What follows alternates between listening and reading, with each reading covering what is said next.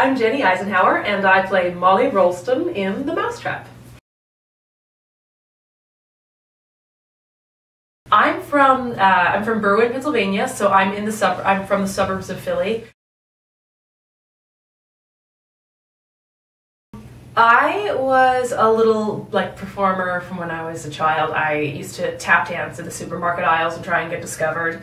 I was obsessed with Shirley Temple. So my parents enrolled me in dance classes, and then eventually dance classes led to a couple shows in middle school and high school that I absolutely loved being a part of. So then I went to school for theater, and basically the rest is history.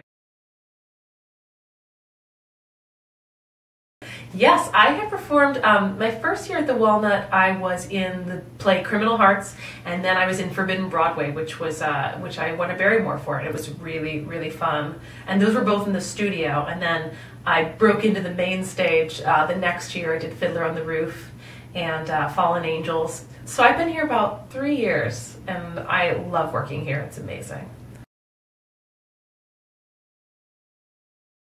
I've directed a couple shows at the Walnut. I did Flat Stanley last season, which was the children's musical about the adventures of Flat Stanley, which is the book about the little flat kid that gets mailed around. That was really fun. And Christmas Carol was a completely different experience just because it was a much larger cast, it was a darker story, and it was also children as well as adult actors. So it was super challenging, super awesome. I felt like I grew a lot as a director.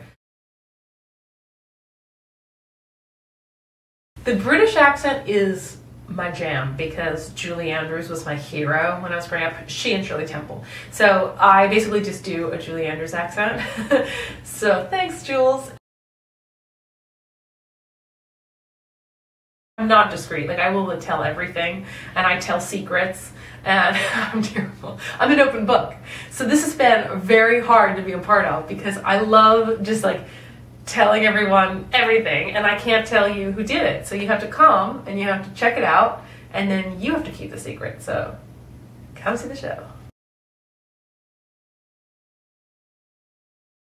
I just discovered yoga this summer because I had to take off the whole summer to get married, because as an actor, you can't really take off a day or a week for your honeymoon. So I wandered down the street to this yoga center, and now I'm totally obsessed with it. So I do that. I like to knit.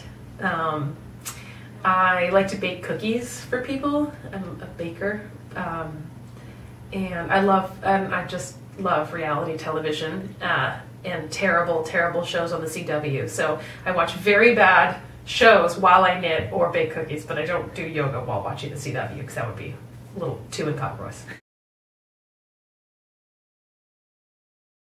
I think that for anybody, it's never really too late for a career in the arts.